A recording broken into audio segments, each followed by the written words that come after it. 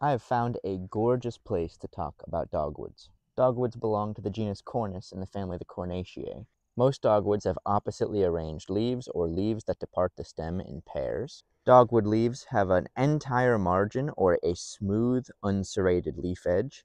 As well, you can see they have these secondary veins that depart the central midrib and travel towards the tip of the leaf rather than straight out to the sides. We call this arcuate venation. They have a rounded leaf shape, often bottom heavy. We call this ovate, though leaf size and general proportion can vary.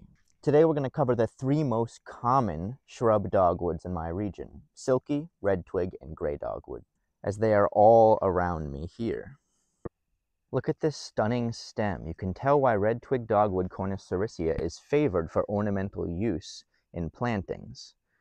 Redtwig dogwood has these typical dogwood leaves, often rounder than the leaves of silky dogwood or gray dogwood, and it has this very clear, very light magenta almost, twigs. These twigs do not form vertical striations, unlike silky dogwood. Instead, they remain clear and speckled with lenticels like stars. The stems of gray dogwood are gray. This is where it gets its name. Here we have the very round, wide leaves of redtwig dogwood compared to the narrower leaves of silky dogwood and the narrowest leaves of gray dogwood. You will find white fruit on both gray dogwood and redtwig dogwood at maturity. You will find blue fruit on silky dogwood at maturity. However, these blue fruit will start off white before they ripen.